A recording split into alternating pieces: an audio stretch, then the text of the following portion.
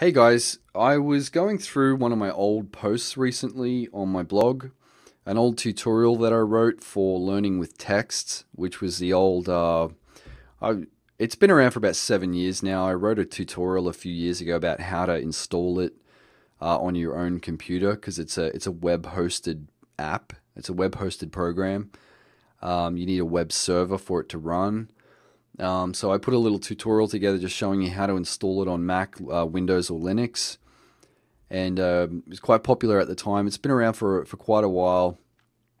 So I was going over it just to kind of update it, and I had this little idea, just a fun idea that I'd never done before, and that is to put together a little screencast of my own operating system, Linux, just to show you how I use it to learn languages. My own little workflow, I guess. So I'm just going to put together. I probably won't do this in one video. I might just do it over a period of. Might just do a 4 or 5 short little clips, just showing you. I wouldn't call them hacks. I'm not an expert. I'm not an expert coder or anything. I have little things that I do that kind of help me. Speed up my workflow, I guess. Productivity, efficiency hacks, I guess you could call it. So I just wanted to put together a couple of fun little screencasts. I know this will probably not really appeal to that many people, but if it interests you, let me know, and I might do more of it in the future. So if you're anything like me, then you probably have a lot of MP3 audio courses on your hard drive. I have so many books that get sent to me from companies or books that I buy, and they all come with these with audio CDs or MP3 CDs, and really nobody uses CDs anymore. So I hate having CDs lying around. What I do is I extract all the audio off those CDs and I digitally store them.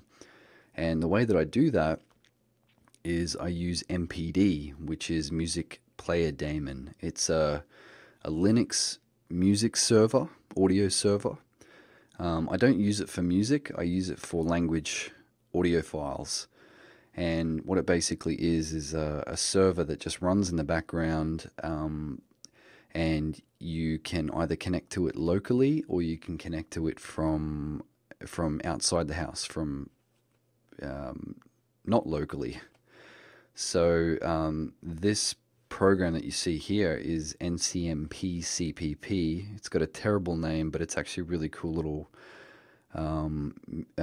audio client that basically I like it for two reasons. One, because it's super lightweight, terminal based.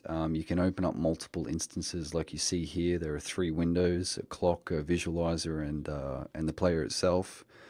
I like its tag editor.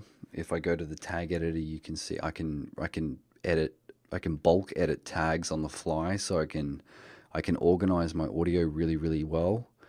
And if I download a bunch of MP3s that are disorganized or unorganized and a bit of a mess, I can quickly put them together so that they're in a usable they're organized in a usable way.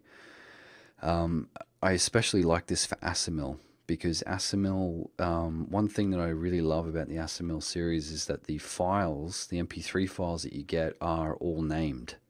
And they're all named according to the words and the phrases that are in the MP3. So if I play this for you. Тарелки, чашки, блюдца и прочая посуда в навесном шкафчике. Бокалы, рюмки и обыкновенные. So you see what's happening here is so the reason why I like Assimil is because they're all named, so I can actually read along with this playlist as it's playing through, and I can set it to repeat. So I'll basically just repeat the conversation and go back through that list, and I can just watch that conversation and listen to it at the same time. It's super useful. I also have an i3 MPD module up here, polybar module, that is connected to MPD as well. So that will also be changing as the audio is going through. So if I'm on a different tab, if I'm working on something over here, this is still showing up the top here. And it's changing as the conversation goes through. So I can follow through the conversation no matter what I'm doing. So it's super useful. The great thing about MPD is, like I said, it's a server, so I can connect to it from anywhere. I can connect to it from my mobile phone. I can go out. I can go for a drive. I can connect to my home server. I can lay out in my hammock, listening to this. I can connect to this anywhere I want. I don't have to upload all my files to a cloud. I don't have to upload all my files to a phone and use up all the storage on my mobile device. I can have all of my language courses on one server that I connect to from anywhere.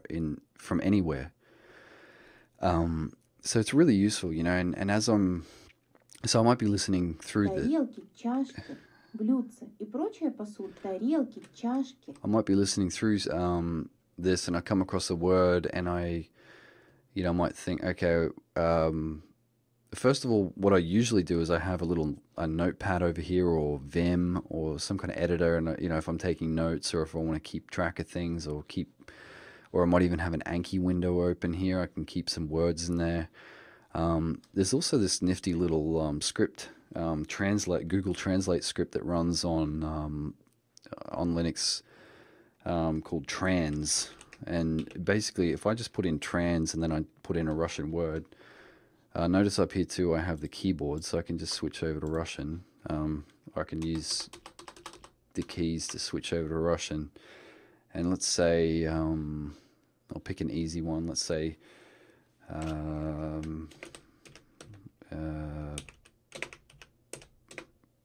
Prosta. If I go trans Prosta, it'll actually give me the translation here. Or I can just use -B to get a brief translate. So if I use -B, the flag B, it will actually just give me the English translation and nothing else. So, and this works for any language too, by the way, on Google Translate. So trans Prosta -B, it will just give me that. Or I can do this, and it'll just give me all the extra information. So yeah, really, really, this is really useful. This is how I organize all my audio. Like I said, if I can. This is my Assimil Russian playlist, but I can create other playlists. I have an Irish playlist. Might have a playlist for each Assimil directory, for each Assimil lesson, and I'll just play it on repeat. And that's how I organize my audio.